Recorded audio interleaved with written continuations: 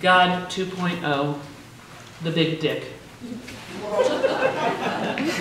I'm sort of an atheist, so God poems fascinate me.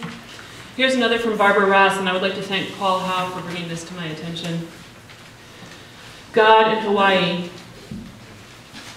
And God was there in the dark when I woke sleepless, everything tilting toward dire, me, the mattress, the hotel pipes, and the poison I suspected the hotel of using on birds, and in them, too, especially in the white sparrows that seemed to have already ascended to martyrdom, letting the brown sparrows pluck the crumbs from their beaks and give them a couple of pecks in the bargain. I saw God in the hot lava at dusk, unzipping the mountain, God above in the pink sky and in the air in between the color of sweet potato. I saw God swinging the big dick at the boat launch, strutting the dock like someone who's paid too much for something and flaunts it. I saw God in the 82-year-old woman who sold us Lay's at the airport and flexed her biceps to prove to us she bowls every Tuesday. I saw God in the breath parting my daughter's lips before she woke.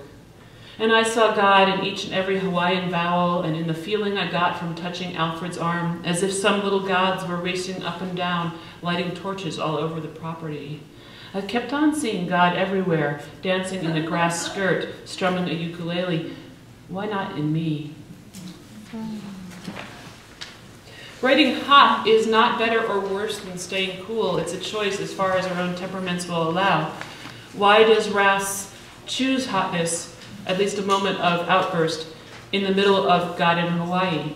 Or a more answerable question, what does hotness allow her poem to do? This poem is clear about what it's about, or is it? You could give it a 3-sentence pitch. Woman visits Hawaii, woman sees God everywhere, woman wonders why she fails to see God in herself. But that would sell the poem short.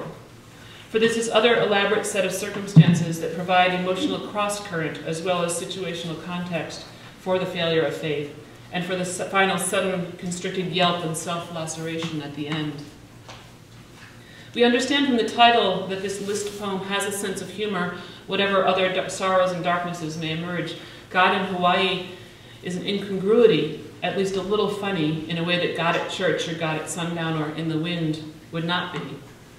The poem is accomplished with some biblical diction, and God was there, combined with anaphoric testimony, and I saw, and I saw, and I saw. Declamation is, however, tempered by mattresses, pipes, boat launches, biceps, and sweet potatoes, little workaday things. Ras begins her litany in insomnia, the dire feeling that accompanies too much sleeplessness. Insignificant birds act in the bad ways people act. God's in them. What does God get up to next? An operation curious in scale and in gesture. Is God a gigantic flasher, unzipping his volcano pants and ejaculating himself from his own mountain? This is striking, funny, and a little horrifying, but then the poet disarms God, feminizes him, and maybe emasculates him by turning him into pretty pink, sweet orange colors in the sky. Am I overdoing the sex thing? My undergrads accuse me of that somewhat regularly. I didn't even notice the sexual content here, actually, until I got to the next few lines and the poem's outburst. I saw God swinging the big dick at the boat launch, strutting the dock like someone who's paid too much for something and flaunts it. Robert Frost famously wrote in a letter, "All I care a cent for is to catch sentence tones that haven't been brought to book. I don't say make them, mind you, but to catch them. No one makes them or adds to them. They are always there, living in the cave of the mouth." And Ross's wonderfully weird couplet, I think, is a sentence tone, a cave thing, with its belittling, vulgar diction. It's a piece of speech shouldering its way out of a piece of writing. That's the way I think of it.